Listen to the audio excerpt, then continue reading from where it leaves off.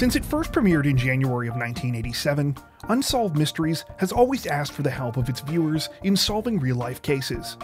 The show has covered more than 1,300 mysteries in its multi-decade tenure as one of the longest-running programs in television history.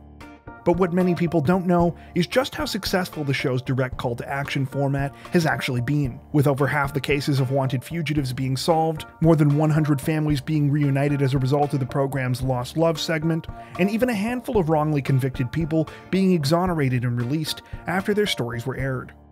Today, we wanted to take a look at a few examples of times when Unsolved Mysteries viewers crack cases, from tracking down fugitives, to saving innocent lives, to solving decades-old murders and disappearances.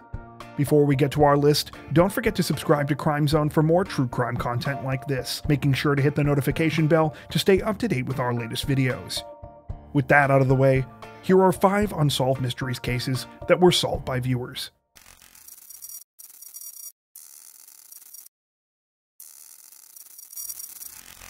By all accounts, Dennis and Marilyn Depew had a rocky marriage. The couple had 3 children, but there was reportedly always tension in the house. According to Marilyn, Dennis had grown increasingly angry and withdrawn over the years, accusing her of turning the children against him. At the same time, he had become extremely controlling, limiting what everyone in the family was allowed to do. Marilyn told her friends she was unhappy, and after 18 years of marriage, filed for divorce. Though Dennis was granted bi-weekly visitation rights, his children were often reluctant to go with him. His control over the family reportedly continued well after the divorce. Dennis maintained an office in the family's guest house, and was able to find a way to enter the main property even after Marilyn had changed the locks. On Easter Sunday 1990, Dennis arrived to pick up 2 of the children. When both refused to go with him, Dennis reportedly flew into a rage, screaming at Marilyn when she tried to talk to him. He then pushed her down the stairs, beating her when she reached the bottom. When their eldest daughter ran to the neighbor's house to call for help, Dennis carried a critically injured Marilyn up the stairs, telling their other 2 children he was taking her to the hospital. However, they would never arrive. A search was immediately conducted. Dennis was spotted later that afternoon by a couple named Ray and Marie Thornton. As they drove past an abandoned building, they noticed a strange man in a van unloading a bloody sheet. The van later followed them down the road until they pulled off of the highway. The vehicle also had blood on the passenger side door. Concerned, they drove back to the building where they had seen the man before, discovering the bloody sheet in an animal hole nearby. The next day, Marilyn was officially declared dead, when her body was found near a deserted road. She had been shot once in the back of the head. Though the search for Dennis continued, it was initially unsuccessful. That all changed on the night of March 20th, 1991, when the story was first broadcast on Unsolved Mysteries. At around 8:30 p.m., a woman in Dallas, Texas named Mary noticed that her boyfriend Hank Queen was acting strange. When she arrived home that night, he told her that he needed to leave because his mother was sick.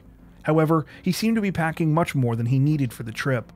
He also seemed to want to distract her from what he had been watching on TV, taking off shortly after in his van. Later that night, Mary received a phone call from a friend who told her that Hank was actually Dennis Depew, and that she had called to report his license plate to the authorities.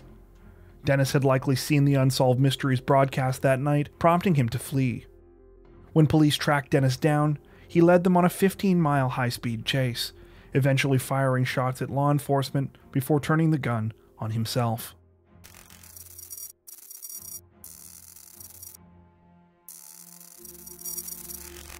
Thanks to a couple of tips from Unsolved Mysteries viewers, investigators were finally able to capture notorious murderer and sex criminal Edward Harold Bell. Though Bell's criminal record stretched back to 1969, he is best known for his violent murder of 26-year-old Texas oil worker Larry Dickens. On August 24, 1978, Larry was mowing the backyard lawn for his mother Dorothy, who he was visiting that summer. Dorothy was reportedly washing the dishes when she noticed a man pull up in front of her house in a red pickup truck. The man was Edward Harold Bell. Bell was naked from the waist down and immediately started walking over to a group of kids playing. Dorothy called the police, and when Larry came inside, she told him what was going on. To prevent Bell from leaving, Larry took the keys out of his truck. Larry was then confronted by Bell, who shot him several times with a pistol when he refused to give back the keys. After staggering into the garage, Larry collapsed into his mother's arms, where he was once again shot by Bell, this time in the head. Larry then stumbled forward and fell onto the driveway. After Bell had recovered his keys, he went back to his truck, this time returning with a rifle which he shot Larry with several more times. Bell was later arrested after a high-speed chase with police. Despite his shockingly violent crime, he was granted bail 2 months after his arrest. He never showed up for his hearing and would remain on the run for the next 15 years. Edward Harold Bell was arrested in Panama City just 3 months after the original broadcast of the Unsolved Mysteries segment about the murder of Larry Dickens. He was extradited back to the United States, where he was convicted of first-degree murder and sentenced to 70 years in prison. Disturbingly, Bell may have been responsible for several other murders in the 1970s and would later make several chilling prison confessions about other alleged victims.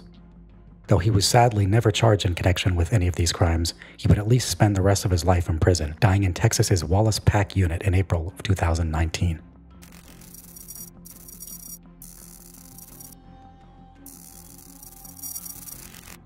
Alex Cooper was a beloved father and grandfather who lived in Cranbrook, British Columbia with his wife Margaret.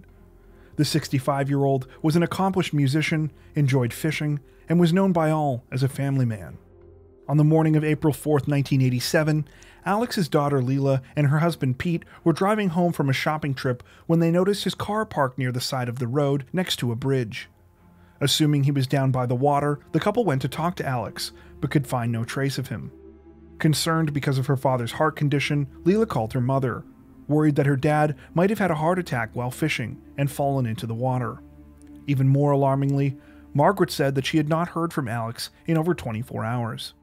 A search of the local hospitals also failed to turn up any sign of Alex. There was nothing suspicious found in his car, and the vehicle had been left locked. Investigators soon discovered that Alex had eaten lunch on the day of his disappearance, less than a mile from where his car was discovered. This led the family to suspect that Alex also could have been killed in a robbery gone wrong. According to Margaret, Alex frequently paid for things using large rolls of cash, and she worried that on that particular day, her husband might have attracted unwanted attention. However, additional witnesses also described seeing a man matching Alex's description hitchhiking in the area on the day he went missing, leading some investigators to believe that Alex had disappeared willingly. The family rejected this idea on the grounds that he had left both his heart medication and credit cards at home. It would take more than a year for the bizarre truth to begin to unravel. When Margaret petitioned the provincial Supreme Court to have her husband legally declared dead, she discovered that there was no birth certificate issued in Alex's name. In fact, there was no record of Alex Cooper existing at all before their marriage in 1952. It seemed that Alex had intentionally tried to hide his past from his family. 4 years later, a man named David Cooper was reported missing in Toronto. The man had lived in a boarding house for approximately a year, where he worked as a traveling salesman. A friend had filed the report when David had been slow to return from a business trip, assuming something was the matter. When the police searched the man's apartment, they discovered a photograph that was a match to Alex Cooper. It turned out that David Cooper was yet another one of the missing man's pseudonyms. However, after discovering that police had been to his apartment, he once again vanished. When the Unsolved Mysteries segment about the case first aired in September of 1991, a viewer in Hamilton, Ontario, recognized the elusive Alex Cooper and contacted the police. A few months later, he was finally reunited with his family, and the rest of the story came out at long last. Alex Cooper's real name was Albin Arsenal. In 1948, at the age of 26, he was falsely accused of robbing an office of the Union Pacific Railroad, where he worked as an employee at the time. Not wanting to be arrested for a crime he didn't commit, Albin changed his name to Alex Cooper and fled. He married Margaret 4 years later and was able to live a completely normal life until his 65th birthday, after which he needed to submit a birth certificate to receive his pension. Because he was living under a false identity, he knew he could not do this, and unable to bring himself to tell his family the truth, he decided to once again go on the run. Sadly, Albin had no idea that the charges against him had likely been dropped years earlier, making the whole ordeal entirely unnecessary. Thankfully, though, he was able to reconcile with his family, living another 15 years before passing away in 2007.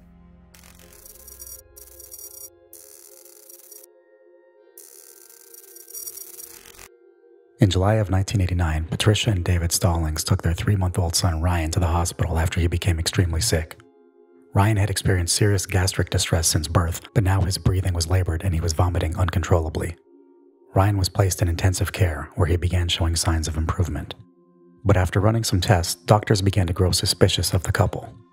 They told David and Patricia that their son's blood samples revealed the presence of ethylene glycol and acetone. The two substances are poisonous if consumed and can be found most commonly in the household products antifreeze and nail polish. Patricia and David admitted that they had both substances at their home. This led the doctors to suspect that one of the parents had poisoned their son, and an investigation soon began. When Ryan was released from hospital 12 days later, he was placed into foster care. David and Patricia were only allowed weekly supervised visits with their son, but for a time Ryan remained healthy. However, on the 6th week, 3 days after the parents had visited, the young boy once again experienced another episode of severe vomiting. At the hospital, he was once again diagnosed with ethylene glycol poisoning. In the minds of investigators, this all but confirmed that Patricia Stallings was the one behind the poisonings. During her visit, she had briefly been left alone with Ryan, and they concluded she must have used this very small window of time to administer the poisoning. Patricia was charged with assault and was forbidden from seeing her son. Sadly, Ryan's condition only grew worse, and he was taken off life support on September 7th before reaching the age of 6 months. Patricia's charges were upgraded to first-degree murder, and she was barred from attending the funeral. A few weeks later, she learned that she was pregnant for a second time, and when her son DJ was born in the winter of 1990, David was also denied custody despite not being a suspect in the crime. Interestingly, DJ also mysteriously developed similar symptoms to Ryan's when he was just 2 weeks old. This time, however, the child was diagnosed with a rare genetic condition called methylmalonic acidemia, or MMA. The condition often presents with symptoms similar to ethylene glycol poisoning and can often be confused by doctors. Despite this revelation, Patricia's defense team presented no medical expert witnesses at trial, and the information about DJ's diagnosis was ruled inadmissible. Patricia was convicted of her son's murder on March 4, 1991, and sentenced to life in prison.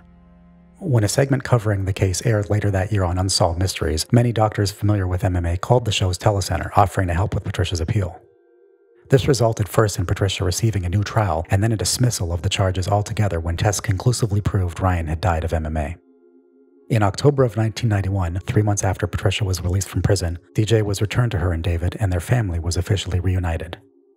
The Stallings would later go on to sue the labs that had incorrectly diagnosed Ryan with ethylene glycol poisoning, eventually being awarded $7 million.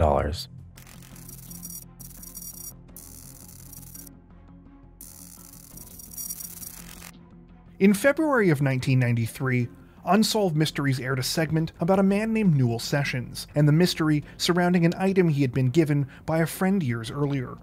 The friend was referred to by the fictitious name Gabby for the broadcast, and the segment explained that in 1986 he left several possessions with Newell before moving away. Among the items was an antique trunk. The trunk remained locked for 6 years until curiosity finally got the better of Newell and he decided to open it. When he did, he made a shocking discovery. Inside was most of a human skeleton. Still more disturbing, there was a bullet lodged in the skull. Before calling police, Newell called Gabby and asked him what he knew about the human remains. According to Newell, Gabby appeared just as surprised as he was to learn about the trunk's contents, and claimed to have bought the item at a garage sale, though he said he could not remember the time or place that he had acquired it. He also said that he had never looked in the trunk because he didn't have the proper tools to open it. Further investigation into the trunk and its contents revealed that it had been made sometime in the 1930s, and may have been used by someone in the US Army between World War I and World War II. A plastic bag from the supermarket chain Hy-Vee's was also found in the trunk. These were first manufactured in the early 1950s. Analysis of the skeleton showed that they were of a Caucasian male in his 50s or 60s, who had stood about 5 foot 8 inches tall. In March of 1992, the bones were turned over to the Wyoming State Crime Lab, who created a facial reconstruction of the man that was featured in the Unsolved Mysteries broadcast. Despite being one of the show's most popular cases, it would be more than 2 decades before someone with the right knowledge would come forward. However, in October of 2017, investigators finally caught a lucky break when a woman named Shelley said that she thought she could identify the remains. After seeing a re-airing of the episode of Unsolved Mysteries, she believed the bones might belong to her grandfather, Joseph J. Mulvaney. Mulvaney was born in 1923 and had served in the US Army during the interwar period. He had gone missing in 1960. She believed the culprit behind her grandfather's death was her great-uncle, a man named John David Morris.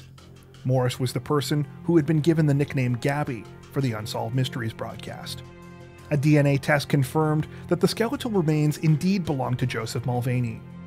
It is believed that Morris murdered Mulvaney in 1960, burying the remains for some time.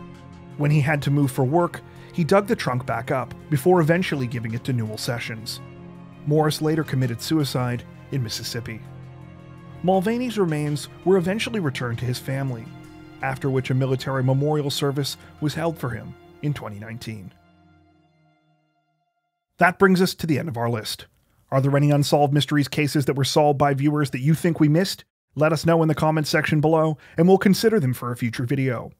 As always, if you enjoyed our list, don't forget to like and subscribe to Crime Zone for more true crime content like this, making sure to hit the notification bell to stay up to date with our latest videos. Thank you for watching.